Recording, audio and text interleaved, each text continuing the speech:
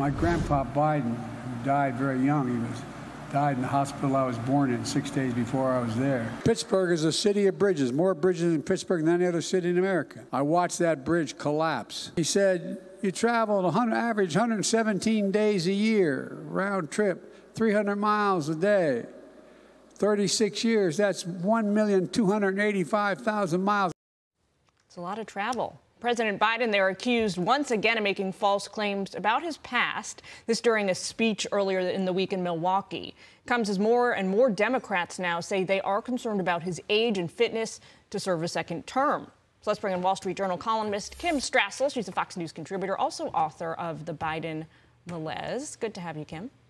Hi, it's so great to be here. Morning. I'm going to quote you.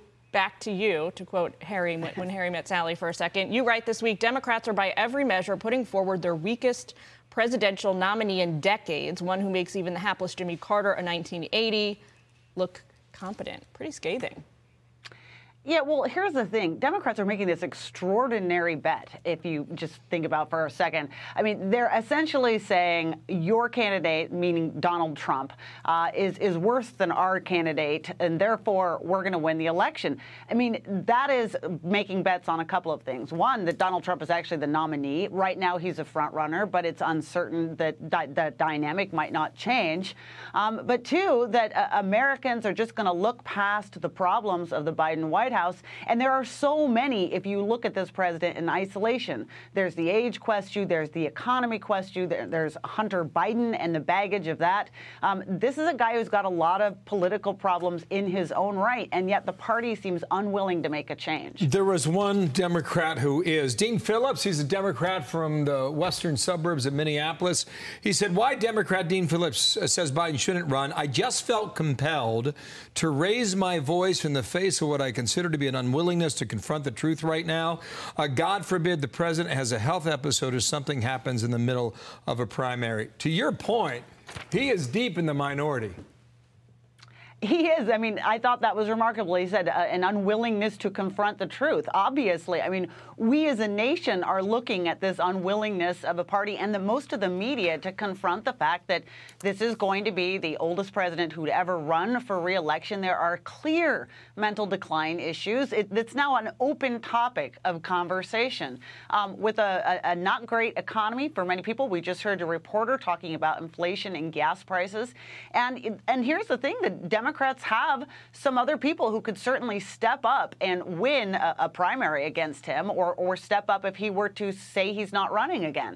But nobody wants to do that. It's kind of crazy. It's really a bipartisan talking point now in Washington, as we all well know. You know, the guy on the other side of the aisle is not far behind the president, the Republican frontrunner, former President Trump. Kim, take a look at this. This is what voter feedback about the top reasons why they say they disapprove of the president right now.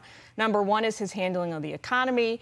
Number two, his policies. Number three, his age, mental state. Number four, his dishonesty and corruption. And then the last item there on the laundry list is his border and immigration policies. What do you make of that list? Yeah, I mean, there's another poll that came out earlier this summer in which 7 in 10 Americans who were asked said that they thought Joe Biden was too old to be president, and that he was not really, shouldn't be in the job anymore. And as you note, look, I think the whole country is looking at this election and the prospect of a Biden-Trump repeat. Trump is not far behind him in age either. And by the way, also a man who, if he were reelected, would be term limited to just another 4 years given the Constitution. So I think there's an eagerness out there, as expressed by Representative Phillips, for some new faces, some fresh blood. And I guess it's going to happen. We're going to have to see how the dynamics of this play out. On the one side, you have a GOP primary in which people are dividing the vote. And on the other side, you have an incumbent who won't get out of the way. Kim, we got some breaking news, too. Just in the last 20 minutes or so, we got a ruling in the E. Jean Carroll civil trial. Now, just so folks remember, she was the woman who accused him of groping and raping her in an apartment store here in New York. The civil trial is on the calendar for the 15th of January. That's a Monday. Trump's teams tried to get it postponed, and the judge denied that request just minutes ago. They called the claims frivolous. On the 15th of January is also the date of the Iowa caucus. So here we go with a packed calendar. Just a quick thought on that.